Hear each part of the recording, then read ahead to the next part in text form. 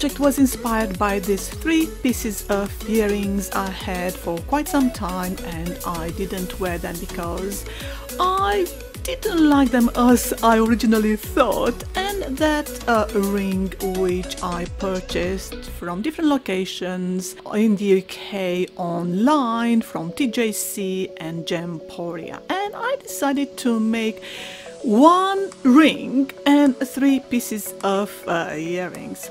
This ring you see here is on sterling silver. All my findings are also all sterling silver, and what you also need is pliers and wire. Even the wire is sterling silver. So I started using the pliers, flat pliers, in order to turn the sterling silver to 45 degrees, and afterwards I used a round plier to turn into a loop, as you can see here.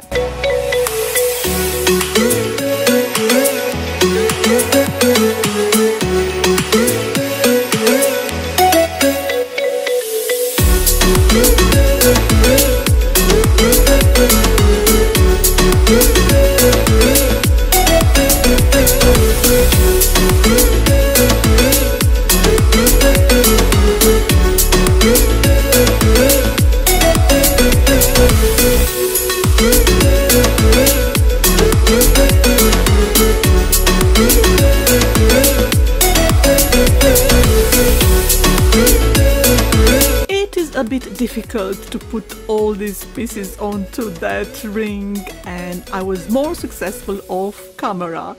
Here how is so difficult, and I think I put 10 on 1 ring, and then I put everything on the ring itself, and I put the other 10 pieces onto the other ring, and again onto the main ring.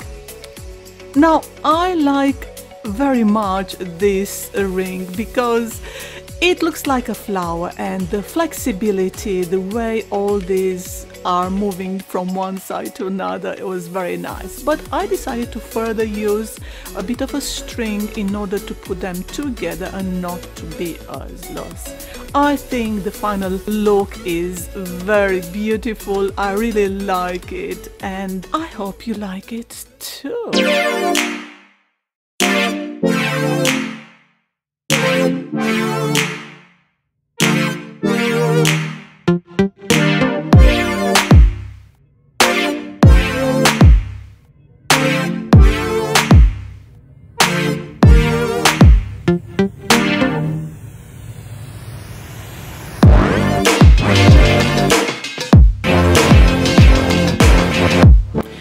On to making the earrings, I decided to buy from Amazon this box of semi-precious stones.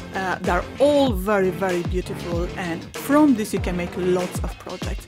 I think I paid around £21, and there are different sellers. Some they sell even less than this, so you have to be very savvy and do your research when you want to buy this kind of stuff, whether it's Amazon, eBay, or from anybody else. What I also like is the fact that you can see here what item is which, in case I forget. Some of them I do not know myself. So I started making the first pair of earrings, and for this I decided to use several pieces of gems from that box. So what you have to think whenever you create this, first to draw the design. These designs you are seeing here, in the end I did not use them because they were much heavier, and you are going to see the weight of each item in the end. But you also have to consider the number of stones and not only the weight of the final project. If the weight is over 20 grams per earring, well, it's a bit high, and I started doing off camera these earrings in order to understand if I'm going to like the final look. Also think of the distribution of the small stones and the big stones. This is very important. How many times you are going to rotate the wire and how many items you are going to put before you do a rotation. Also think of the back view. Is that important for you or only the front view? Because if you think of the back view and trying to cover the wire with lots of stones, then the weight of the earring will double. So think about this. Also, what type of wire you want to use. Initially I used a hard wire, as you saw there. Now I'm using this soft wire because it goes much easier around this earring. This earring is a Rose de France and with sterling silver. I decided to use amethyst and opaline, and all my wires are sterling silver. It's very easy to cover all the defects, so even if you make mistakes, it's easy to cover them with this wire. So do not worry much. Sit on ideas if you can't visualize the final look of your earrings or the ring, and you might want to write down what is the weight of each item in order to check it with the other one, or the length of each wire you have used. This is my first attempt and I'm pretty happy with it, and I decided to even attach this heart which looks so beautiful. Again, I had it in the house for quite some time. And this is the final product. I'm adjusting the stones in place because I used wires. This is the difference between using wires and using thread, for example, which you can't adjust as easily as with the wires. So you might want to think about this. The next project I did was to make earring using green agate, turquoise and melting, which I have never heard about. It is that pink stone you see there. I decided to use a hard wire again in order to make that circle, and everything is sterling silver, as I mentioned earlier on.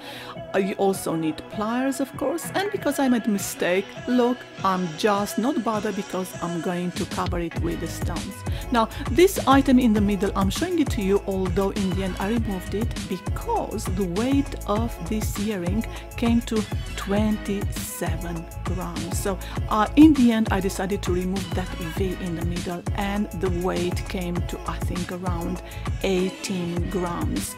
The first ring was 12 grams because I didn't use lots of stones and because the earring was much smaller. So think about this. And for this project I decided to put 2 stones, rotate the wire and put the next 2 stones. So you might want to put 1 stone, 2 or 3 stones before you rotate the wire, but you have to appreciate this according to your likes, whether you are happy with this.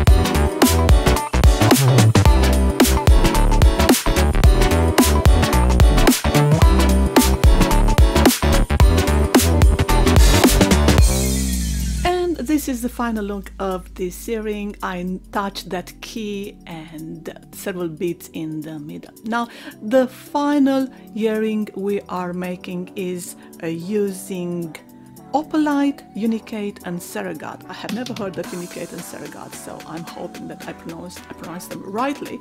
And I made this design on an old earring with citrine, sapphire and labradorite.